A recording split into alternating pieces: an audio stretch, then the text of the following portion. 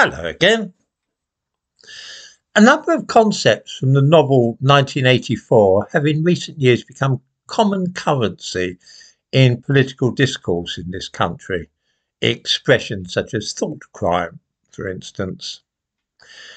I want to look this morning at another term found in the book, which is that of doublethink.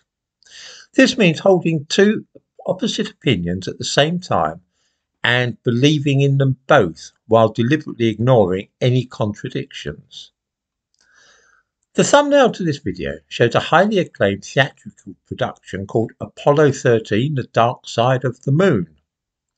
Although the events depicted took place only 53 years ago and some of those involved are still alive, in keeping with the times, one of the astronauts was played by a black man.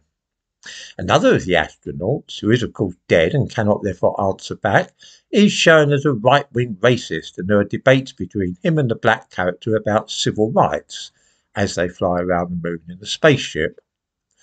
All lies, of course, but that's in the nature of so much art these days, I'm afraid. The serious problem with casting black people and Asians in roles in historical dramas in Britain is that one is then obliged to accept two diametrically opposed perspectives and hold them to be both true simultaneously.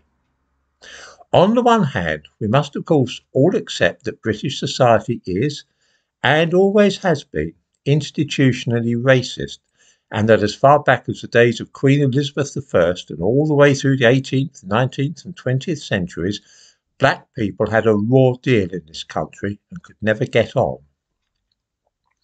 This is held to be axiomatic.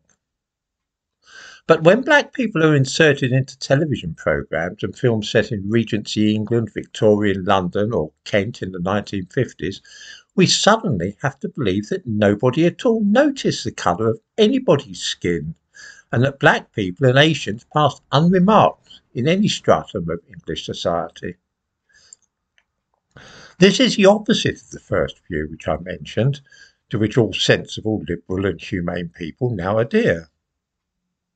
So it is that in the latest production of The Darling Buds of May on television, we have black people and Indians playing key roles in a village in Kent in the 1950s, and nobody ever mentions the colour of their skin. They're simply accepted without anybody apparently even noticing that they are black.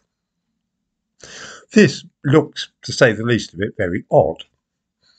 The BBC production of Great Expectations, being screened later this year, has the part of Jaggers, the successful lawyer, being played by a black man. Again, we're supposed to believe that there were well-to-do black barristers in Victorian London who experienced no racism or prejudice and appeared both as advocates at the Old Bailey and also handled the financial affairs of wealthy women in the provinces, without the faintest sign that anybody even realised that they were black. We see a similar scenario in Bridgerton, of course. What this entails is, as I said, being obliged to hold two opposing views and reconcile them mentally while pretending to oneself that one is not doing so.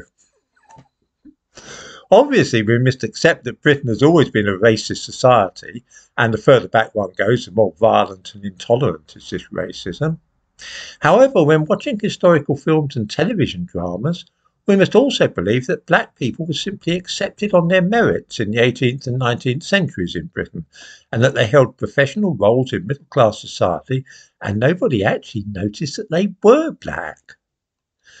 That liberals and left-wing types who are the most enthusiastic about the idea of colourblind casting are able to perform these contortions in their minds, I find extraordinary, if not especially admirable. That nobody wishes to draw attention to it, and you will never see this mentioned in newspapers or magazines or on television, I find absolutely bewildering.